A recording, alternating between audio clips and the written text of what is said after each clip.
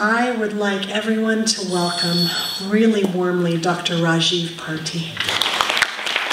So one thing she forgot to tell you, that my full name is Raj and the last name is Parti. So Raj in Indian language means the king.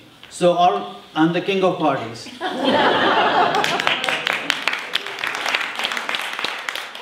You know, in my previous life, when I used to go and see the patients in the morning, I would say, "Hi, my name is Dr. Parti." They would not believe me. I had to have the nurse or show my driver's license that I am at least for sure Dr. Parti, because the patients used to think that I'm going to give them laughing gas, morphine, the good stuff, so I've named myself Dr. Parti. So today, my friends, I'm going to share an experience, my near-death experience, which happened in December 2010. It changed my life forever. What I drank, what I ate, even the simple things, where I worked, where I lived, my relationship with my wife, with my kids, with God, everything changed. Before you could know how it changed me, I would like to take you back to my background. I was born and raised in India to a middle-class family. My father was an air traffic controller, and my mother was an English teacher. And I have a special bond with my mother. First, I'm the only son, and me and her shared the same birthday. So my father used to tell my mom, "What else do you want for a present? I've given you a son." But my father was a very strict father, very strict. He believed in the old British saying, "Spare the rod and spoil the child." I was an average student, but in my 10th grade, I got into very bad company. I started smoking, I started drinking, and started watching movies during the school time. And one day I was caught. The principal called my father to the school. And then I knew what was going to happen at home. I got the beating of my life. My father used a baseball bat, actually it was a cricket bat, and I could not go to school for 3 weeks. But something in him also changed. That after 3 weeks were over, he realized what he had done. And then he started waking me up at 4 o'clock in the morning and making me study. So much so, I started standing first and second in my class. I became on the top. Then I started thinking of having a proper career. And for that, I have to get permission from the vice principal. Just a sip of water.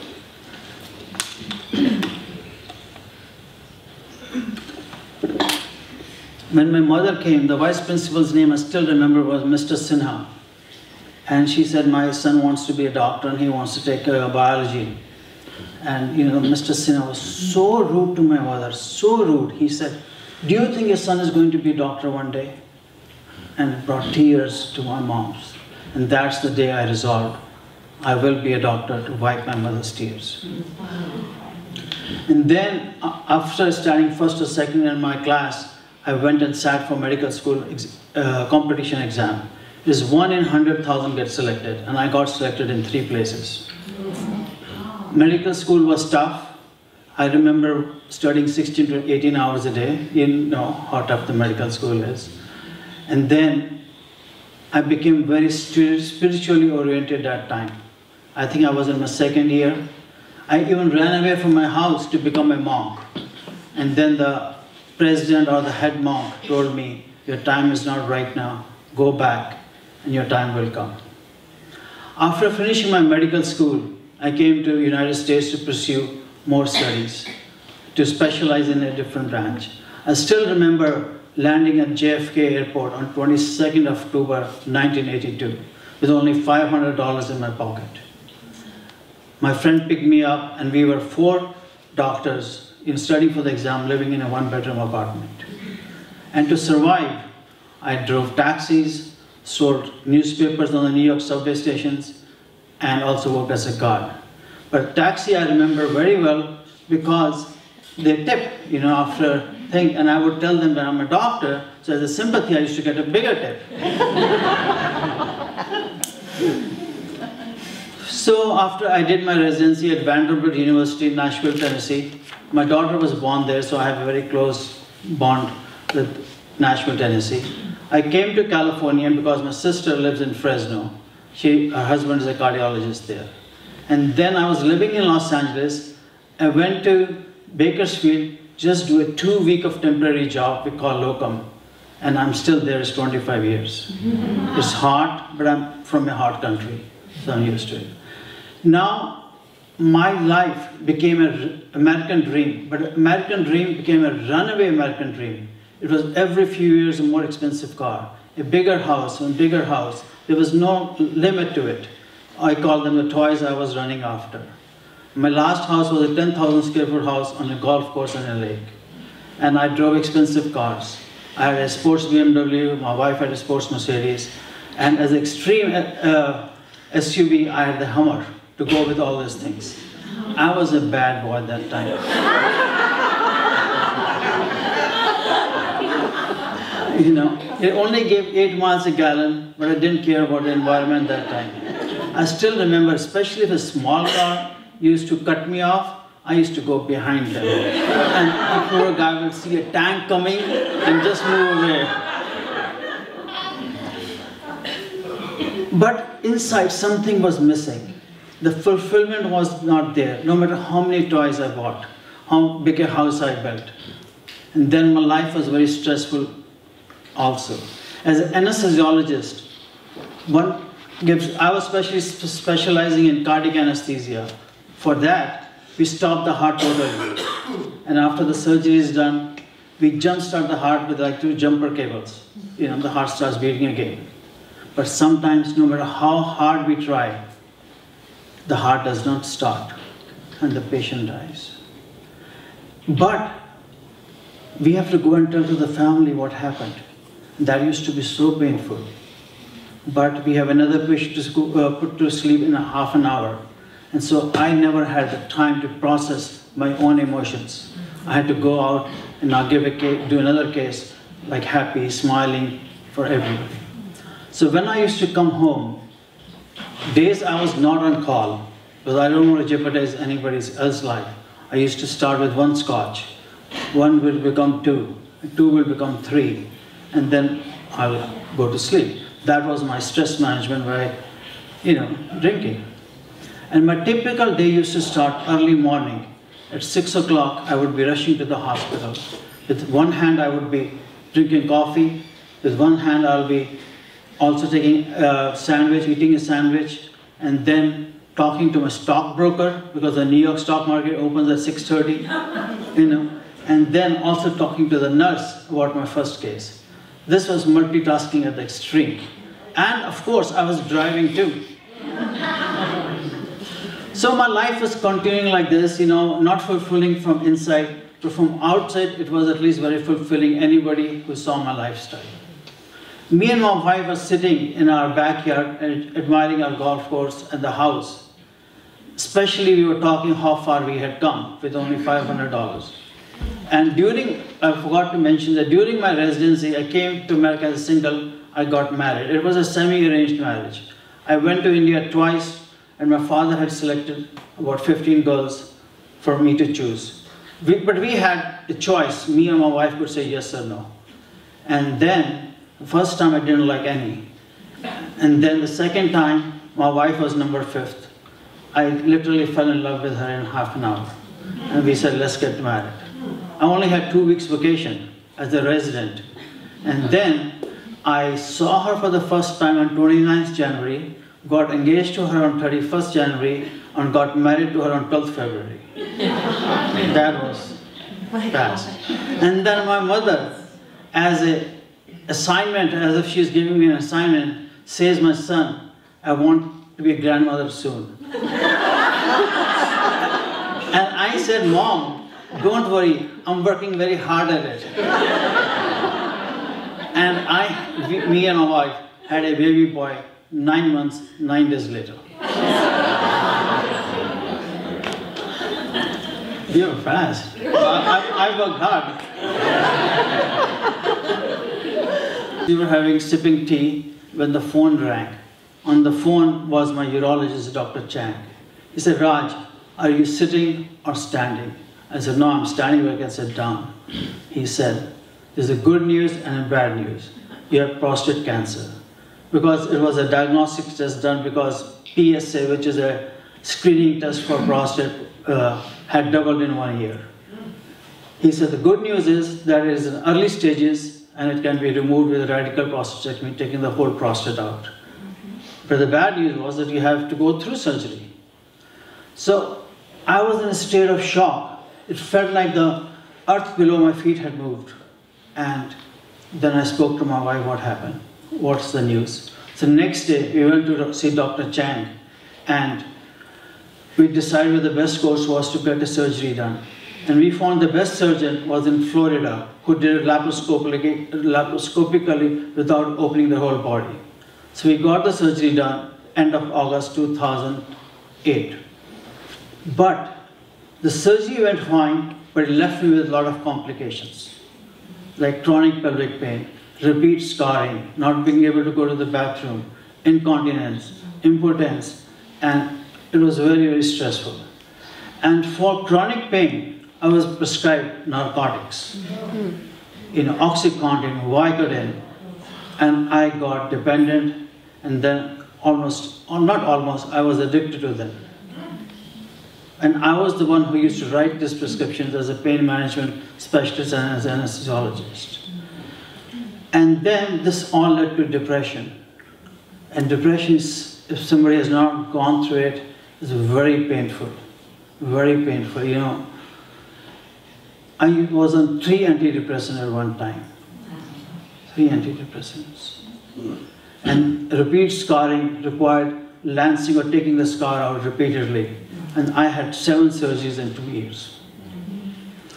The last surgery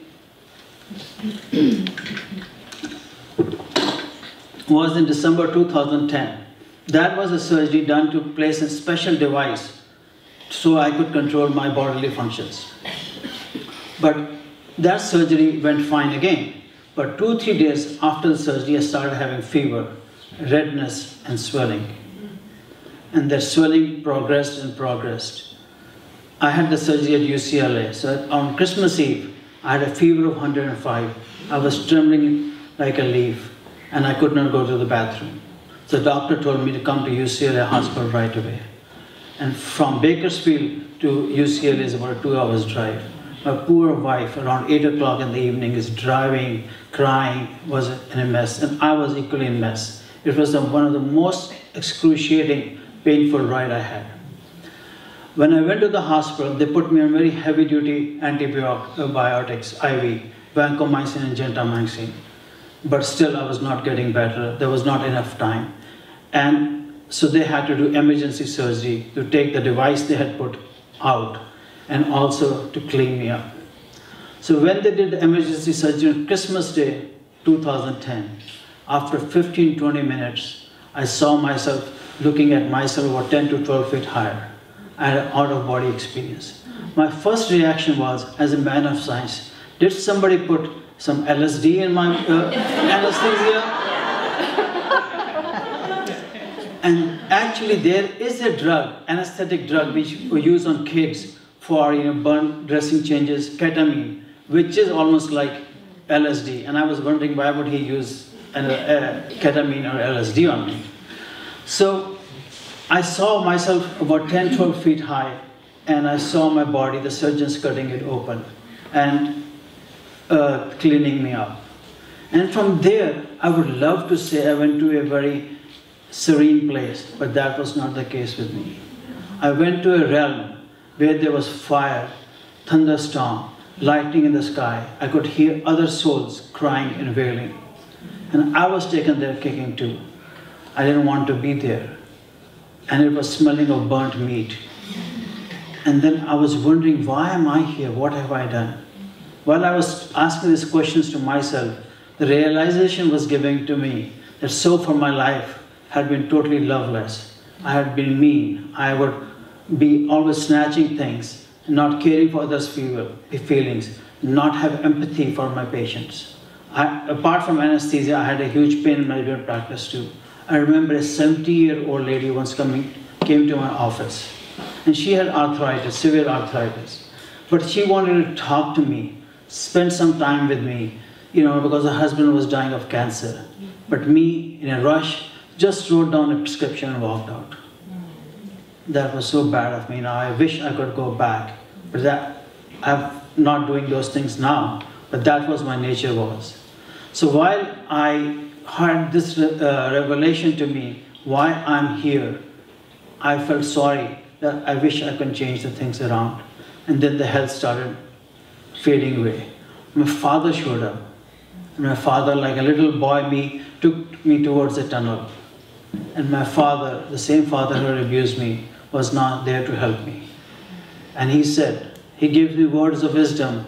He said, my son, if you keep your consciousness clear and you're truthful to yourself, the divine, the universe will take care of you. And these are the exact same words he used about 20 years ago when he died of heart surgery in Fresno. And I have forgotten those words. He walked me towards the tunnel, and in the tunnel, I had the past life, I had a review, not only of my present life, which started in the hellish realm, but also of my past lives. 2 past lives I was shown was one as a medieval prince. I was again a cruel prince, was whipping poor farmers with a cane and also asking the soldiers to do the same thing. And this was the same life I had actually seen about 5 years ago in a workshop with Dr. Brian Weiss. I'm sure you must have heard about Dr. Brian Weiss. He's the pioneer for past life regression. So in that workshop, when I saw myself as a medieval prince, I went back to the farmers and asked for forgiveness. So in my present life, I went back to the previous life and asked forgiveness. And luckily or coincidentally, I don't know what to make of it, in 2 weeks my hand pain went away. I have a scar from here to here, and I was able to go back to work, which I had not done for 6 months. What you make of it is up to you, and I also didn't figure out what it was that helped me cure my hand. Now coming back to my time in the tunnel, I also had a review of my present life. We started, I was mean, uncaring, unloving, always grabbing, snatching, how I could be. From there, my father left me to the tunnel and I went to the other side. I was greeted by 2 very robust young men. And I was wondering who are they. They told me telepathically they are my guardian angels, Michael and Raphael, which I later on found out more about them. Raphael is the angel for healing, patron for doctors, and Michael is for strength. When I told this to my wife, her first reaction was, what happened to the thousands of Indian gods? None of them showed up?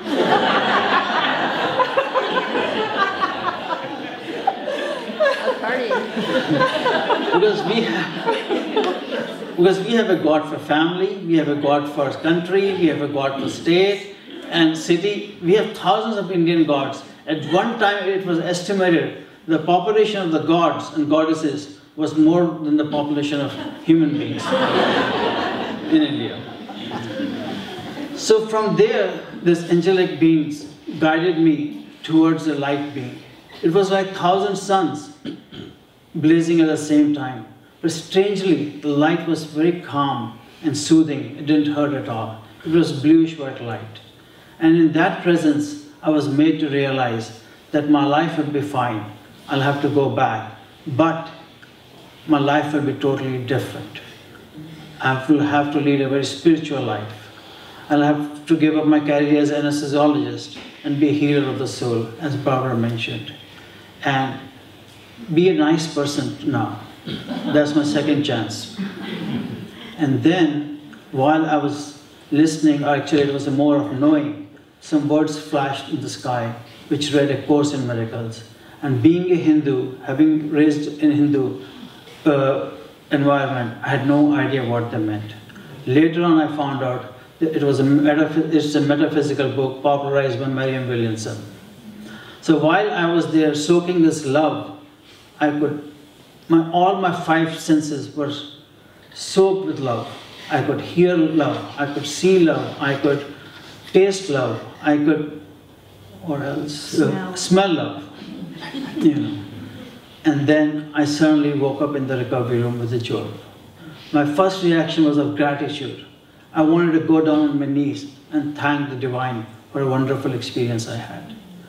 Then the anesthesiologist came, and I verified with the anesthesiologist that he had told a joke in the surgery.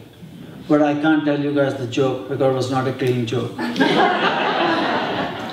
And me being an anesthesiologist myself, I know part of the job of an anesthesiologist is to keep the environment light and tell the jokes. But before I do that, I want to make double sure the patient with anesthesia gas is totally asleep.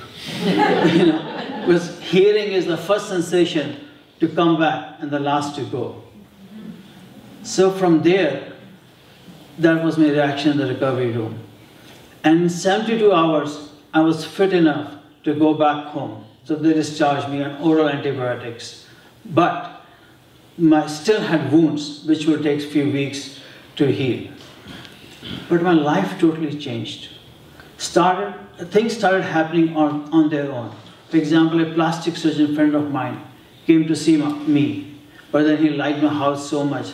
Then he said, I want to buy this house. My house was not even on sale. And then we wanted to, as instructed by the light being, we wanted to make life more simpler. But he had a house, a moderate house to sell too. So without any real estate agent involved, we just switched our houses. I sold my Hummer.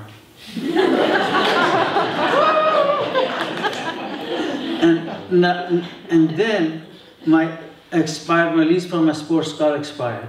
So instead of getting another sports car or another toy, I bought a Toyota Camry, a hybrid. So my life literally and figuratively went from Hummer to hybrid.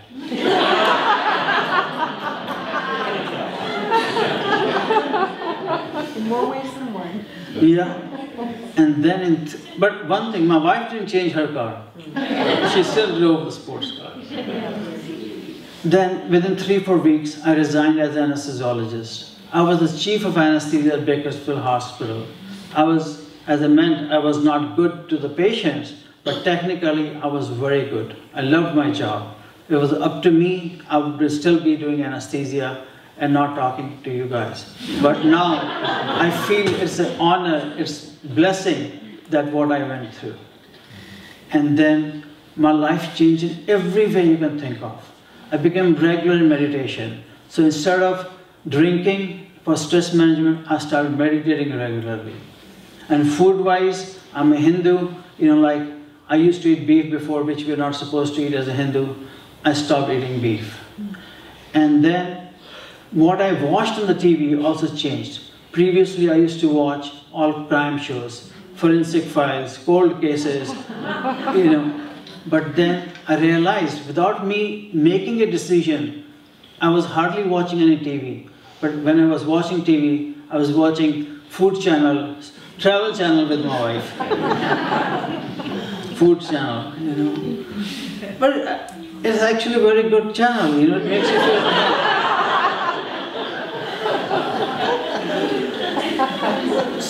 So everything changed. My nature changed towards my wife. It became a more spiritual relationship.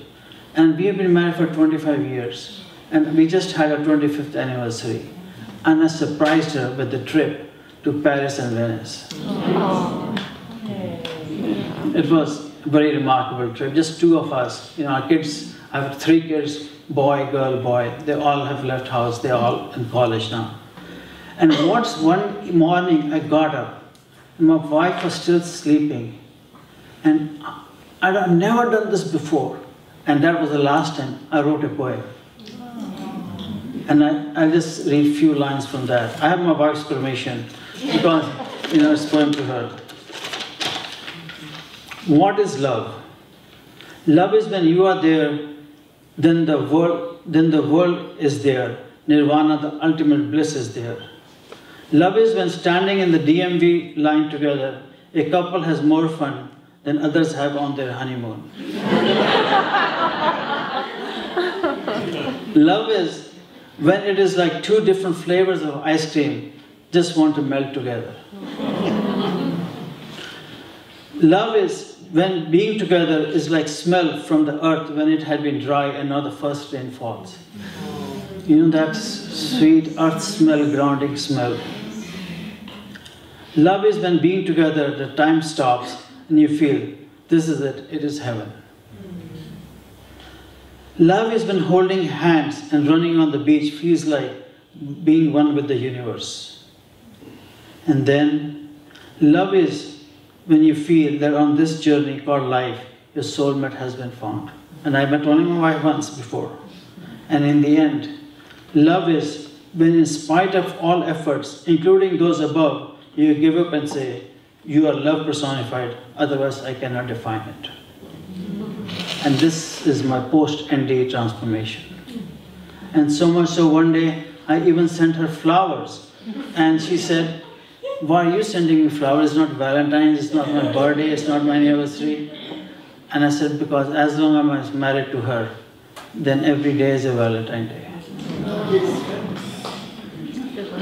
But I don't want to keep sending her flowers, then she'll have idea, you know, why is he guilty conscious or something? Is he partying too much? So my personal life was transformed and changed. But at this other, professionally, as I told, I gave up my job as an anesthesiologist. I started writing, I started speaking. I did a course in meditation at Chopra University, you know, Deepak Chopra's. I did a course in Ayurveda, which is an ancient way of healing, about 5,000 years old. And it is all nature, consciousness-based way of healing, living in harmony with the nature, with natural cycles. And then I started reading the Course in Miracles. And from my own experience, I came up with 3 words which became my mantra: forgive, love, and heal. And as I say, one does not have to have an NDE to follow this magic formula. Forgiveness is a very big thing. And forgiving one's own self is even the hardest, because to some extent I used to feel I should have known better than getting addicted to pain medications. And then I was very mad at God when I had the diagnosis of prostate cancer and all the complications I had. Quote unquote, I had to forgive God. You know, like why? You know, I was mad at him. And then I had to forgive other people who had wronged me. So forgiveness is a very big thing, and forgiveness is letting go of the resentment. It is not reconciliation, it is not condoning it, but letting go of the resentment. If we carry that baggage, we may still be hurting and still be crying, but the person who hurt us may be in Hawaii having a good time. So, and this forgiveness is for our own self. It's not for anybody else. It is not just simple words you say, I forgive you, but it's a process, and it takes time, it takes courage. It's something inside out, not outside in job. There are different ways of forgiveness. One is to change the perspective. In myself, I learned to do that. I actually named 2 people in my personalities, Poor Rajiv and Lucky Rajiv. Poor Rajiv is the one who had cancer and who had to go through the suffering, sold his house, sold his cars, and was leading a modest life. And Lucky Rajiv is, he's totally free of any financial burdens. He is leading the life he wanted to live. He's following his purpose, he's following his dharma. So whenever I get depressed or when I'm angry, I say to myself, who do I want to be? Lucky Rajiv or Poor Rajiv? And then there are other ways of forgiving too, like writing a letter. But I don't recommend mailing the letter, but pouring your heart out. I wrote a letter to my dad because I had mixed feelings because of the abuse I suffered as a child. And then other method is to take a piece of stone and put it on your heart, or heart chakra, and give all your pains as if you're transferring your anger to the stone, then throw it away and walk. And I actually like walking out my coaching clients. I tell them to do it near a water body. Like then you are symbolizing baptism. Like when you come out of the water body, it'll renew you. And you've left your anger, your resentments back. These are one of the few methods I recommend for forgiveness. And one equally important is yoga and meditation. In meditation, you connect to the deeper source inside that helps you get rid of anger. And my own relationship with divine changed. After I forgave, quote unquote, God, I became more trusting, more believing. Like, I used to have a vision board before. You must have seen the movie Secret. Yeah. I saw that movie and I made a vision board for myself in a house in Malibu, on the beach, a Lamborghini, and all those things. But after my NDE, I literally took that board. It was made of biodegradable, it was paper, biodegradable. I floated it in the ocean. It symbolized to me, the ocean symbolized to me the vast, pure, unformed consciousness and me as a wave in that ocean. That, oh God, I do not know what is good for me. I surrender to you. Whatever you want, make me be happy in that. You know, it's something like serenity prayer, where you ask for the wisdom to know the difference between the two things you can change and things which you can't change, and things which you can change, cannot change, to have acceptance for that. The next word which comes is love. And love is this, I'm talking about unconditional love, which you love for only reason is love. And love is a verb. For me to experience first unconditional love was when my son, 25 years ago, was born. When I saw him for the first time, I felt deep unconditional love. That he's here because of me, through me, and I'm totally responsible for him. It brought me pure joy. And that is the love I'm talking about. And there's another kind of love I want to talk about is seva. Seva is a Sanskrit word which means service with gratitude. Nowadays, so many of the Sanskrit words like chakra, karma, pandit are becoming American mainstream. And one of the words I want to recommend should be equally followed is seva. Actually, Ram Dass, an American, you must have heard about Ram Dass, in the spiritual circles. Even his foundation is Seva Foundation. And that's what it is, service with gratitude. I'll give you an example about the seva. In 1980, I had gone to Munich to give an exam so I could come to the United States. After giving the exam, I was tired. I was watching a show on the streets. In Europe, they have shows. And then I left my passport bag, which had my passport and ticket in it. I realized that about 10 minutes after the show was over, I went back and I could not find it. I was in a new country with hardly any money. What to do? A person walks by me who looked like me. So I went to him and I said, "Sir, are you an Indian?" He said, "No, I'm a Pakistani." And I moved back. Because we Indian and Pakistanis have fought 3 wars since independence. We were one country one time, but we split because of religion. We still fight, but that time we had just had a war in 1965, 71, in 1971, and there's always some border fighting going on all the time. So I walked away, but that guy was a gentleman, very well dressed. He came to me, he said, "You seem to be in trouble. Can I help you?" I had no choice. He seemed to be a very genuine guy. I told him what my situation was. That guy took me to his house, gave me food, gave me shelter, and next day even took the day off to show me Munich. I still remember visiting the old Olympic Stadium.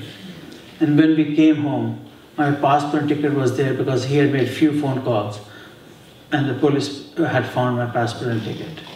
Now for that guy, what he did to me was just pure seva. He did this just for doing it, not that he's going to get any reward from it. It was just doing it. That is what seva I'm talking about.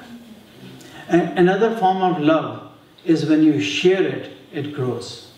For example, I knew a lady, Charlene, who was married for about 30 years.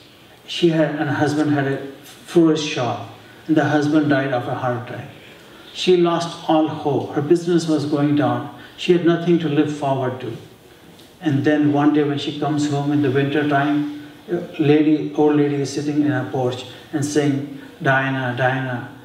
And the lady was freezing, so she took her inside, gave her some warm blankets, gave her some hot chocolate, And then she figured out where the lady was from a nursing home nearby. She drove her there. But it does not end there. Then next week, she went to check on her. And then she took flowers with her a week following that. And then she started taking flowers and visiting at least 2 or 3 times a week, not just that lady, but the whole bunch of ladies. And she got known as Flower Girl.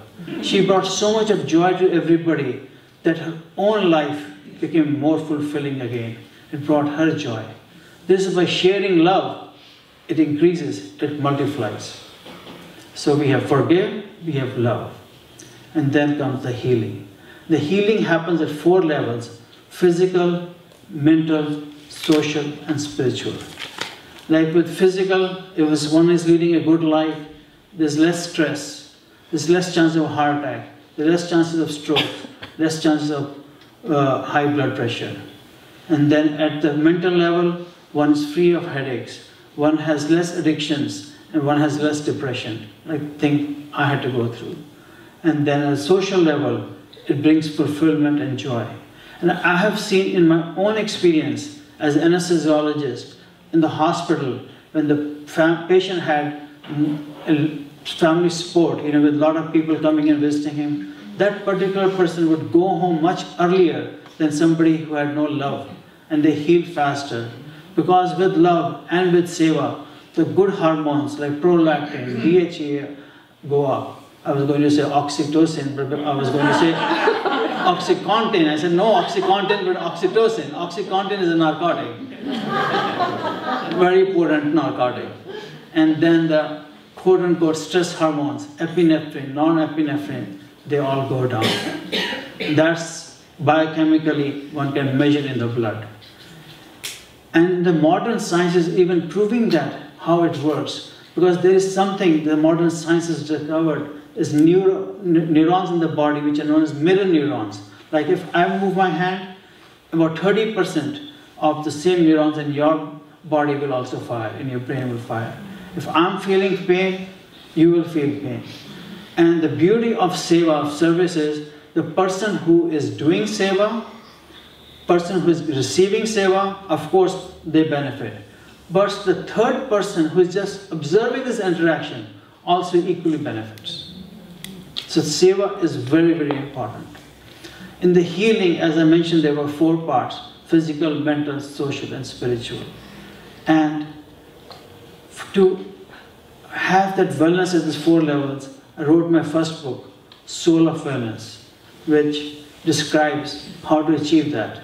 It's based on 12 principles, and the 12 principles are acceptance, harmony, stress management, exercise, the divine you, spiritual wisdom. It is available for sale there. And then, my friends, as I said, when I was in the NDE, during my life being, I was told, my time is now to be a healer of the soul. So my question to you is, my time is now, when is your time? And in conclusion, it has been a very long journey so far. From abusive father, to addiction to fancy cars, to drugs, to houses, and of course my NDE. But one does not need, I'm repeating, does not need an NDE to have a fulfilling life, and following the mantra, forgive, love, and heal. I say forgive easily, love passionately, and heal quickly. And I say, in my previous life, I used to put people to sleep. Now I wake them up. Thank you.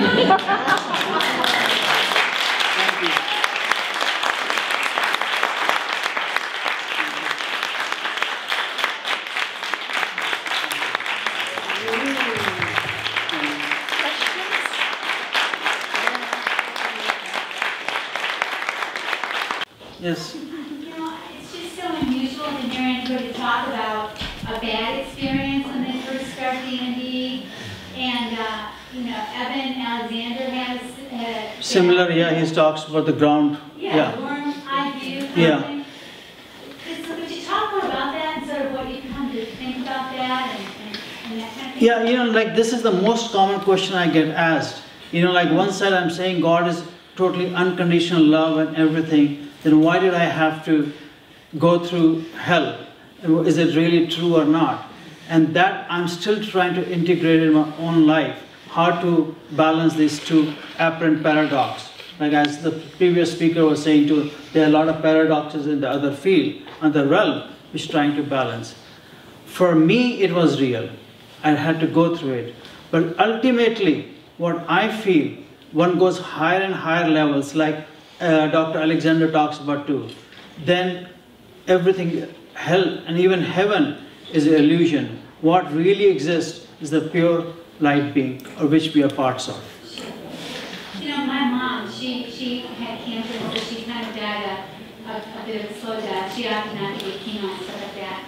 And I wasn't there this time, but my brother and dad, she never would let them leave her alone, day or night. And she was, screaming at times, and she seemed to be going, and my interpretation is that she was going in and out, and what she was experiencing wasn't her mom and dad or loving friends that had already passed over. She was a bad person in my view, and I believe that she was experiencing hell. But prior to your thing tonight and then Evan's talk, I mean, I'm well read on this field and everything, and I've never heard anybody talk about the hell, so I kept thinking I was wrong about thinking that maybe I was what my mom went through, and I've never said anything to anybody because it's a terrible thing to say, and I just had nothing to support it. But now I'm wondering if any of you here have ever been with people that are going in and out before they actually pass over, and if they do scream, and if somebody has gotten a sense that they're afraid of where they're going instead of feeling peaceful about where they're going. I'm sure that happens. That there are about 20% of the NDs are scary, are like hellish experiences. One lady, Nancy Bush, has written a lot about it. Nancy Bush? Nancy Evans Bush. Yeah, Nancy Evans Bush, yeah. Yeah. Okay. What are your thoughts on the career path that you chose is eventually brought you to your knees? Yeah. You must have thoughts on that. I do have thoughts. As I said, I was the chief of anesthesia at Bakersfield Heart Hospital, and I loved my job. I was passionate about it, but a time comes when the dharma, the purpose changes. Like in the light being presence, I was told to lead a more spiritual life, to share and serve, not just run after money. And I meant that here you made a career of giving people drugs, and you ended up being, that is what also made you detached. Yeah, and that opened the door for my realization. And you're very right, is nowadays, you all may be surprised, this oral prescription medication, narcotics, is a much, much bigger problem than the illegal drugs. Right. Oh yeah. Than illegal drugs, yeah. Let's go over here first, and then we'll come over here. Sure. You talk about God. I'd like to know what God was to you. What did you experience? How do you describe God? The God I experienced was like a light being, a swirling light being, like the previous speaker was also mentioning. And I experienced unconditional love and intelligence. That's what I experienced and felt. And that's what I believe God is. I think this God is beyond, is a force, is energy, which is beyond religion, spiritual religion. It's not like a white man with a beard sitting, or one of the Indian gods like Vishnu or Shiva. Though they are all forms of God, and one can pray to any form of God, like I, as a Hindu, pray to Shiva, but ultimately the God is totally formless. And then the other question was, how does your family took your near-death experience? Okay, yeah, that's also I get asked, and that's one. My wife was very supportive, and because especially things started happening like selling our house, because selling a $3 million plus house in Bakersfield, California is very hard. Very hard. And how it got sold without even putting on the market. And as I mentioned, my nature changed. I became a good husband and a good father. And that's what made more important to her. My daughter also is very supportive. But my two boys, they are kind of agnostic. They don't care either way, as long as I pay their bills and their tuition. Maybe they'll come around. They'll come around.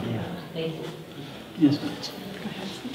Did you ever get clarification as to why Michael and Raphael were your main guides on the other side, what that was about? No, I personally think because Raphael especially is the angel of healing, Right. and he's the patron angel for doctors. That's why I think he showed up. And Michael, because I was weak that time, emotionally depressed and everything, so Michael showed up as, I think he's the in charge also. That's the reason I feel. But now I studied about archangels from Doreen White's workshop, from Hay House, and the 4 archangels, though I'm Hindu, I call them on very often, Raphael, Michael, Uriel, and Gabriel. And today, for my speak, I literally requested Gabriel to be with me, because he is the angel for speaking.